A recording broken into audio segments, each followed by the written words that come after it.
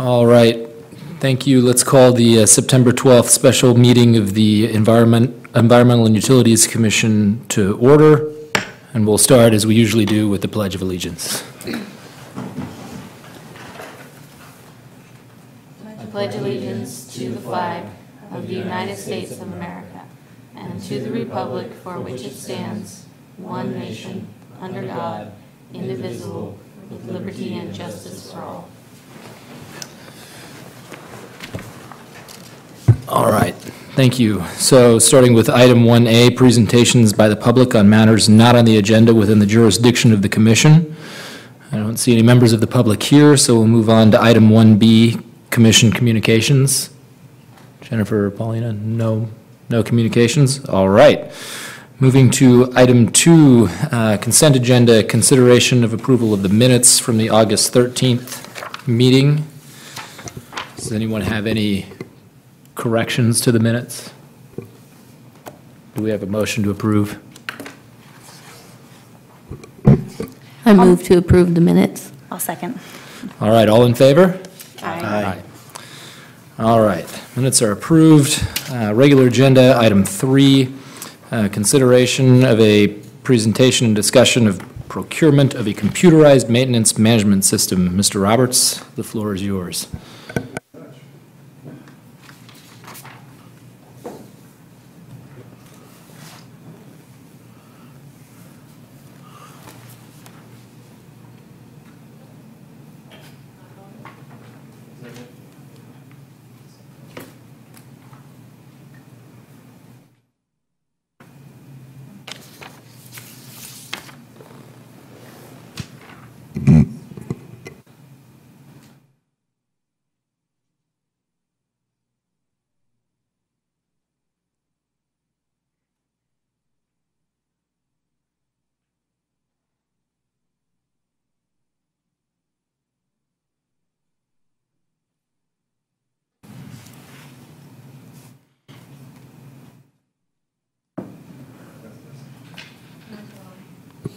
There we go.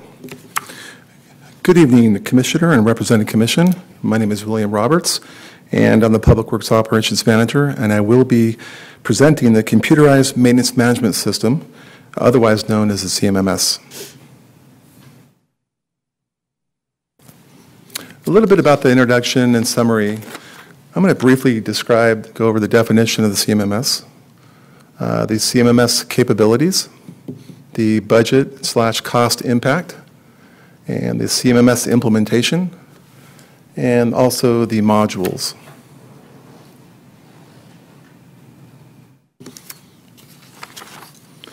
A computerized maintenance management system, CMMS, is a type of management software that performs functions in support of management and tracking of O&M activities. Management soon found that relying on pen and paper records to keep track of maintenance data was unreliable practice. As a result, maintenance was only performed when something went wrong. It was reactive rather than preventative. Presently, the City of West Sacramento does not have a unified CMMS and up-to-date asset management system for preventive maintenance scheduling, which is critical for work order management, life cycle costing, and capital planning. Although the city has a variety of primitive manual work order processes in use, the current methodologies lack integration capabilities and mobile accessibility. Staff seek to procure a single asset management and work order system that can be used citywide.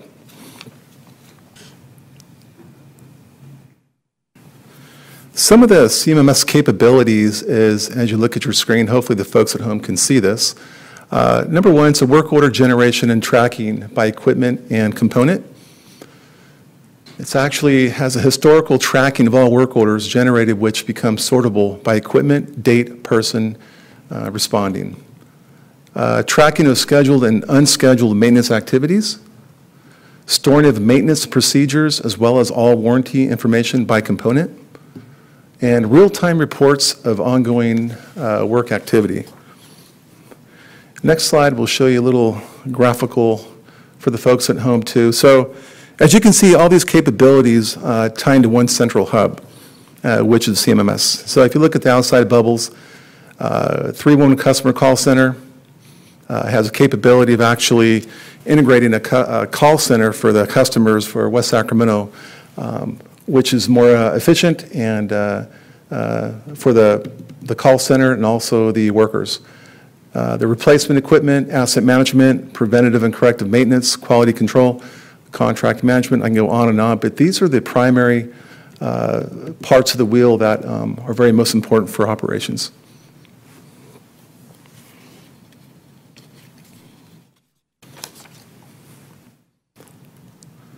Some of the budget cost impact. The proposal is estimated to be a one-time cost to Public Works operations between $463,000 to $500,000 with a $30,000 to $50,000 annual fee pending contract negotiations. Staff proposes using a combination of interdepartmental funding that will be shared, a percentage based on the number of employees. Public Works is currently looking into alternative funding methodologies and examples. So as you can see, the very top there, the sewer section, we have 9.5 employees, and so 21% contribution, which is $105,000. The water distribution, we have 9 employees, 20.2% contribution to the CMMS. And when I say this, just picture every employee having a PDA or an iPad out in the field. So it's based on the number of employees. So the more number of employees that you have, of course, the more work orders they'll be inputting into the system.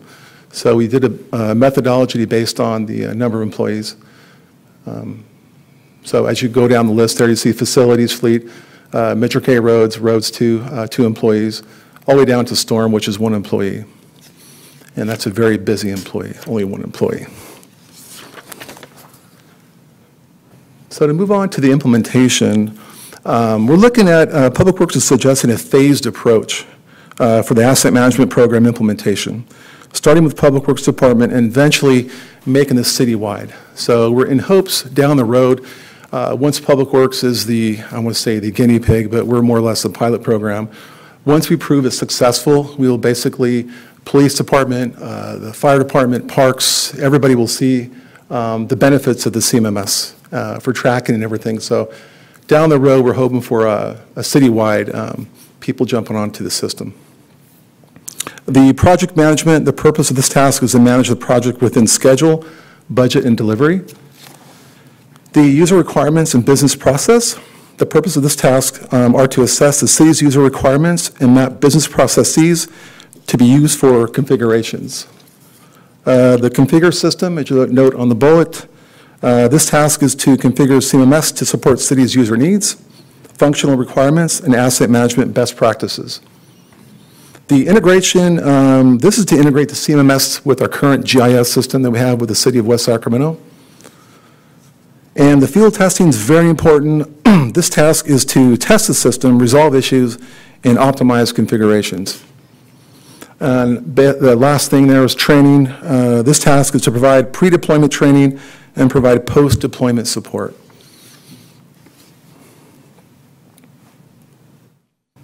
Some of the modules with the CMMS, there's hundreds of them, but the ones that are most important to the operations groups are these 5 here.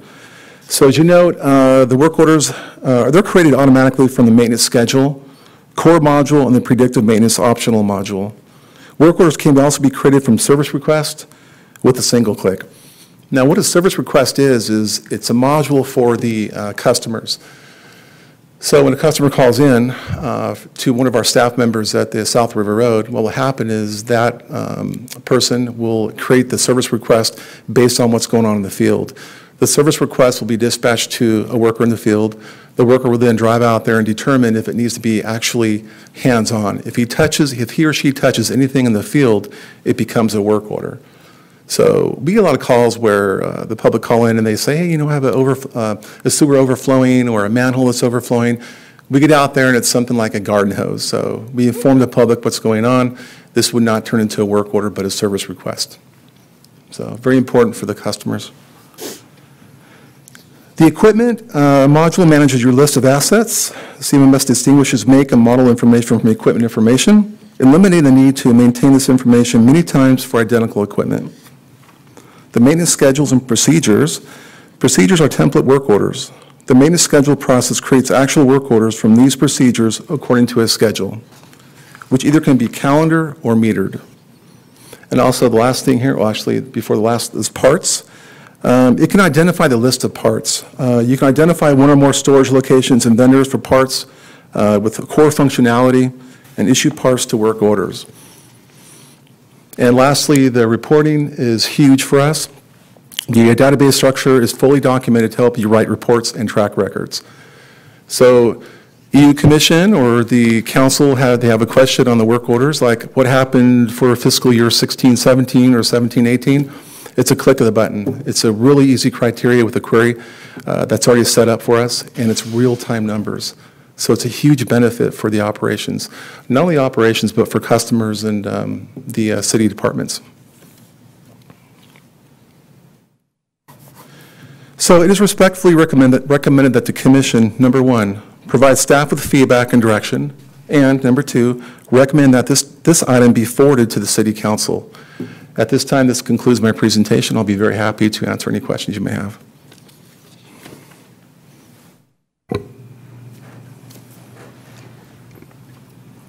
I have a question, please.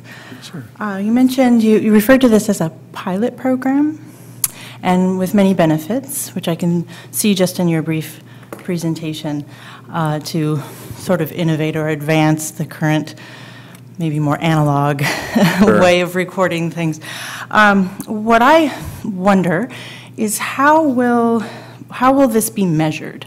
Are there performance metrics, any sort of data, for example, between service requests and work orders, the follow-up that might be required in that? So I'm looking at a performance management component of this software. Is that present, and what can you tell me about that? Sure, it's a great question. What's going on right now is we're in the process of developing the performance standards and measures. Right now, everything is very primitive. It's on paper work orders. And so based on the paper work orders, we've established a baseline. Maybe it's a bad example, but a person goes out there and digs a hole. What's it take? How long does it take to dig a hole? So we want to have a ground zero measuring device, which this will implement. This will help us out tremendously. But like I said, right now, we're in the middle of creating these performance standards. This goes from pumping facilities, water facilities, operations. So I want to know everything what we're doing out in the field. And if we don't have a performance standard based on those assets, then we have nothing to measure against. And by implementation of the CMMS, it's basically going to help us out a lot with this performance standards. I'm really looking forward to it.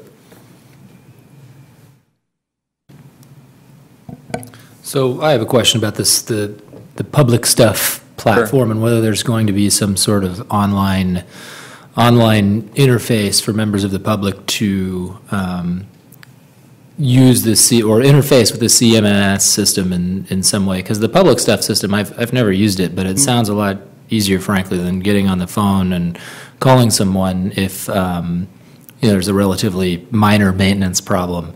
And I'd hope that this system has some sort of interface like that, Sure. without having to actually make a call. Sure, that's great. We've talked to several vendors over the past, I want to say, 4 to 6 months. I've been here for a year now. So every vendor is different, and every vendor will tell you that, yes, they can do it, given the amount of money you want to give them. There's a few vendors out there that I've witnessed and seen their modules where, they would take place of the public stuff. So it's actually called the 3-woman call center. And what that would do is basically enable, like I said, the public to call in or go to the website, the city website, log on and see what's in there. And there's a link that will take you to write out your customer call or your discrepancy or your complaint or something good. So with that, it's integrated into the CMMS where the module takes over and automatically dispatches a work order or a service request to the field, actually the admin group, the group. Once the admin group receives this call via online or the module CMMS, they'll dispatch to the field crew. So we're hoping a vendor out there will actually have something. I'm not saying we're going to replace Public Works right now. What I'm saying is there anything out there that would be more efficient And if it is, I think we should take a look at it. To kind of piggyback on that question a little bit, is the public stuff is the public stuff app is that the West Sac Connect application that the city uses currently? That is correct. Okay. Vin Kay is here to answer any technical questions, but I've been here for a year, but what I believe it's West Sac Connect, which is the same thing as the public stuff. Okay. Yeah, when I heard public stuff, I'm like, well, what is that stuff? And, so it's West Sac Connect. And you said that, is the city not utilizing any CMMS system currently, any of the departments right now? Zero. Yeah. From what I know, I don't know too much about Excella, and I do know that we do have Excella, and talking to the groups and the superintendents and the engineers and whatnot, it's very limited as far as what it can do, what we're looking for. I'm presently talking to the IT department, and if it's something that we can look at as far as creating a module within the Excella, then so be it. But right now, we're looking for a one-stop shop, which means a module that takes a CMS that takes care of the fleet, takes care of the facilities, takes care of operations, water, sewer, drainage, the whole thing. So I think that, and it sounds like it's a pilot project, and as it can be scalable to the other departments, should be really considered when you're evaluating the different CMMS programs, because one thing that I know about these is sometimes they don't communicate with each other. So if another Sure. department is going to utilize the same type of system, you want to make sure that it's able to be used across the fields. yeah, it'd be nice to get one platform instead of different platforms talking back and forth to each other, because that's where we lose communication. If we're looking for a citywide system, which we're looking for, then that'll increase the communication tremendously, and in turn create better customer support for the people out in West Sacramento. I have a question about, I guess, how you're going to archive the historical documents, like your old work orders and stuff. I know most of them probably are going to be probably paper archive, because that would be a lot of work to electronically archive them. But what about open work orders once you switch over to CMMS? So yeah. Correct, yeah. Yeah. What about that? Is that going to are they going to continue paper? Are you guys going to have a way to transfer any of that into the system? Sure, it's a great question. When I arrived here a year ago, the first thing I saw in the South River Road were a pile of papers, and that was the work order management system. So my question to the vendors that gave their presentations was, we have so much data right now, piles and piles of paper, and also Excel spreadsheets and Access database. Can all that be integrated into the system? And every vendor that I spoke to said yes. And it's not, an increase in price because we can do it. That's part of the system. And the vendors know that when they come into a city, especially without a CMMS, they're going to have that capability, because we don't want to lose all the archived records. We want to be able to keep those because it's history. And if we get rid of those archives, we're in trouble. So every vendor that I have spoken to, in my experience with CMMS with the city of Sacramento, we went from paper over to CIS, which is Azteca. And the number one question was, yeah, we had paper work orders, and can we just move all that into the current system, which we could. And it's time consuming, but it's something that can be done. Thank you. On your budget slide and the interdepartmental cost sharing, have the others agreed to do this and agreed with the methodology so far? That's a great question. It's always about money. So the interdepartment, which is operations, which I control, and the public works manager also, we've sat down and we've discussed this with the public works finance director, and this is the first stab at what's the best methodology to divide the funds, or to allocate each department. How much do they spend? We looked at different ways. For instance, one was the number of work orders. How many work orders, let's say roads, creates in 1 year? Do we base it on that, or do we base it on number of employees? So we went with the number of employees because those will be the most users in that group. And as far as saying yes to, yeah, we'll pay for this, we're yet to look at the budget more in depth and say, okay, is this realistic? And if it's not realistic, there's other ways we can do it and look at the finance and go from there. So One thing that I don't know if I'm just making this up for a metric that would be helpful, is somehow calculating what the savings, the time savings is for each of these employees to justify the expense. So you can say, well, yes, we are showing now a new line item budget that we didn't previously have. Sure.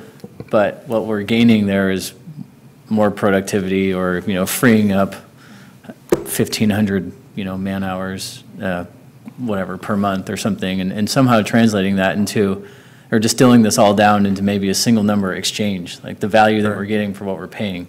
Since I know, at least in this, I know there are a lot of budget discussions in the city on a lot of different matters right now, and we even have budget items on the ballot, and so that may be helpful for your justification in talking with city council and exactly why I asked about performance measurements. So Sure. that becomes part of that component, is the cost per and the efficiency as part of the data that can demonstrate a cost efficiency for employee time, et cetera. And also the feedback from the public on the public work or public stuff end of it, that the public can see where their funding is going, or where their contributions are going. That's excellent. What I do know is that our admin staff, on average, spend 30 hours a week manually inputting information into a work order, which is a paper work orders. So that's off the bat right there. For us to dive into it deeper is we'll find a lot of discrepancies where we can be more efficient. And to put a number on that is what, when we go to council, I'd really like to show them everything we do in public works operations on, these are where there are deficiencies, and here's where are the efficiencies, and here's what it will cost. So, great point. Any other questions from the commission? Comments? Do we have a motion to recommend that this item be forwarded to city council? I'll motion. I'll second. All in favor? Aye. Aye. All right, the motion carries. Thank you. Thanks, Mr. Roberts. Next, agenda item 4, consideration of a presentation and discussion of amending Title 13.08, Article 4 of the Municipal Code relating to maintenance of building sewers and lateral sewers. Is that you again? I think it is. Great. Welcome back. Yes, thank you.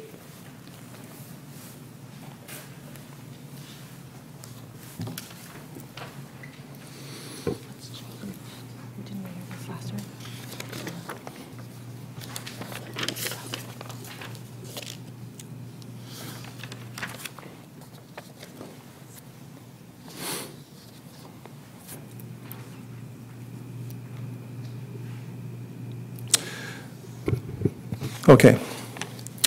This item was brought before the Environmental Utilities Commission on August 13th of 2018.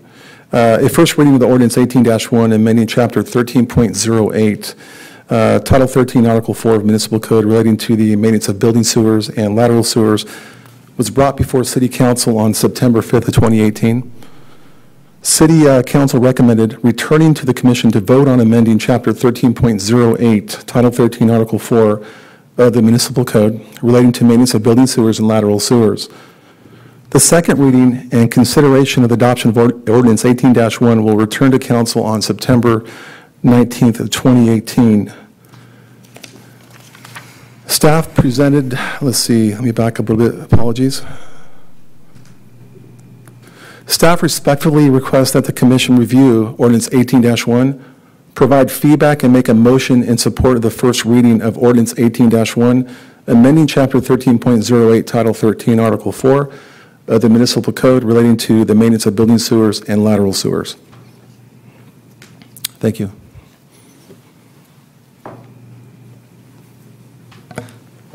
I have a question about cleanouts. And the reason I have, I guess, actually several questions about cleanouts is I was struck by the difference between what the city's practice has been for homeowners who don't have them. And it says in the report that when there's a sewer overflow and the homeowner doesn't have a clean out, the city's practice has been to install one free of charge. And now the ordinance is, I guess, changing so that homeowners who don't currently have cleanouts will be responsible for the entirety of the sewer lateral, including the lower lateral in the streets.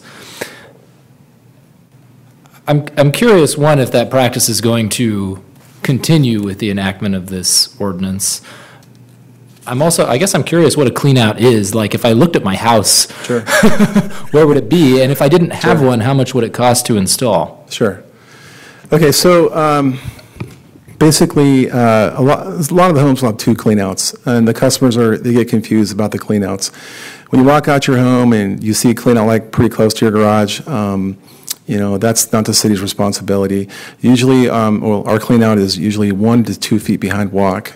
So you'll see a second cleanout closer to the sidewalk. So from that cleanout, which I call the point of service, a lot of people don't, but I do. From that point of service, that cleanout to the house is the homeowner's responsibility. From that cleanout to the main, which is in the city street, is the city's responsibility. You mentioned that if there are no cleanouts installed, the responsibility lies on the homeowner, which is correct. The City of West Sacramento operations, if we receive a call for a sanitary sewer overflow, we will respond, and if there is no cleanout installed, we will install one at no cost to the customer. And we're going to clean the lower lateral. And we're going to advise and let the homeowner know that, hey, look, if the blockage is on their side, which is the cleanout towards the building or the house, we're going to advise them, hey, look, here's the best way to do this. We're not just going to walk away and say, this is your responsibility, we're out of here. So I think it's very important for the customers and the people at home to know that Public Works Operations, we're here for you. We're not going to change any code. This has been a practice, ongoing practice for a very long time for the City of West Sacramento. We're just making it more clear for the residents, which I think is fair. We introduced 2 new terms, which is the upper lateral and lower lateral. And this really separates and tells the customer where their point of service is and their responsibility. Upper lateral will be from the cleanout to the building or home, and lower lateral will be from the cleanout to the street. So nothing will change. We're doing business as usual, and I want the folks at home know that we're not just going to walk away if there's an SSO. We clean our end, our side, and just leave them. That's not going to happen. And the city is going to continue its practice of installing a cleanout if there isn't one and there is an SSO. That's correct. Okay, great. How much does it cost for the city to install a cleanout? Mr. Vinkay? Good evening, Commissioners. Back to your question about what is a cleanout. It's an elbow that ties into your sewer line that allows, there's the 2 cleanouts that Mr. Roberts mentioned. One is at the building, the other is usually near the right-of-way line or within some easement. That is considered the city cleanout, or the point of service as you referred to. The cleanout closer to the building is intended for the homeowner. If you need to clear the pipe between the building and the city cleanout, that is the homeowner's responsibility. As far as the cost of construction of cleanout, it could be several $100s. Depends. Some of the cleanouts that are located in the driveway, you'll see a steel round circular lid with a concrete encasement. In the lawn area, it's usually just a green plastic lid. But really, the cost will range from, including installation, $500 to $1,000. You note there's a slide on the screen. You can refer to that. Now, excuse me, are we referring to the 138140, the maintenance, that amendment? That's correct. Okay. 140. Right, 140. And so this language we think is clear for that. I mean, we have had questions from the commissioners both times, the August meeting and this meeting, about what we're talking about with clean out and which one is which. So I just want to make sure that we think that in terms of public interpretation of who's responsible for which clean out, and Also, I think it's great that the chair pointed out that there would be a maintaining of existing practice, but I just wonder if that is, in consideration of the language here, if this is going to be clear to the public that they're responsible for this particular portion, but yet we're still calling it a clean out, but it's a different clean out, and I just want to double check on that. Not having dealt with this issue personally before, that this is going to be the best language possible, clearer language for the folks out there who may encounter this problem in the future, especially in the northern area where we have older homes. True. And a different, generally older population, or, different dynamics in terms of the identities of this population. Sure. Given the two new terms that we come up with, upper lateral and lower lateral, we make clear definition of the area of responsibility. When it comes to the ownership of the entire side sewer, we call it, a lot of the residents, they get confused, and I think basically what I know is it's going to be a lot of public outreach and education to the, especially people in the north of West Sacramento, the older homes. There's different methodologies we can do. We can put a flyer in the bill which would explain, the full side sewer, and if something were to happen, of course, we will respond, install a clean out at no cost to the customer. Another way we can do is hang some door knockers on there and describe what we're talking about with the change of the code. But there's different ways we can do it, and but I fully agree in that we want to make it as clear as possible to the customer on the ownership of the whole entire side lateral. And if something were to happen, then we're there for them, and we will install a clean out at no cost to the customer. Okay, and as a follow-up to that, I appreciate what you're saying. Also, there's a language, there is a diversity there, again, in the north area. Just will we be able to cover multiple languages in these inserts that you mentioned in the bill, or any kind of outreach on, hanging something on the door, Sure. some kind of, just to make sure, again, this is government speak to and that we're making sure that it's as clear as we can, Sure. given the subject. Yeah, I'll talk to my public informations officer the best way to do that. It's a great point, and I agree. So we'll come up with something and to educate the public. Yeah. Okay, thank you. I just wanted to say that and let the commissioners know, I had this exact issue, and I went to him after our last meeting, talked to it, and the city has been really great about helping with our clean out and being attentive and communicating with me. And I actually came home today and I saw that it was fixed. And so, Great. and they're That's gonna put concrete down. So it's an easy process, and the city is really communicative. So I just wanted to convey that to all of you, to know that his words are true. So Thank you. That means a lot. And, I think that's a great point, because it could be a case-by-case basis where if you have a problem at your location, your residence, we go out there, we do the work, we educate the customer and let he or she know what we can and cannot do. But to be proactively engaging, that's something we can reach out to the public as well. So there's two ways that we can do that, case-by-case, and then actually putting something out to the public.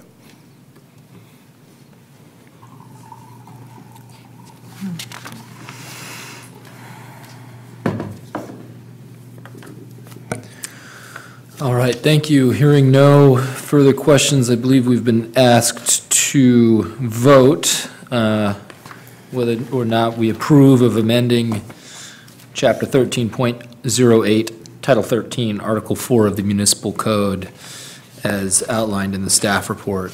Do we have a motion to approve? I motion to approve. Second? All in favor? Aye. Aye. All right, thank you again, Mr. Roberts. Thank you. All right, moving to item 5A, Environment and Utilities Commission calendar. The next regular meeting of the Environment and Utilities Commission is scheduled for Monday, October 8th, 2018. Item 5B, any reports from city staff? None at this time. All right, thank you. Item 5C, any future agenda item requests by the Environment and Utilities Commission? All right, then we are adjourned. Thank you.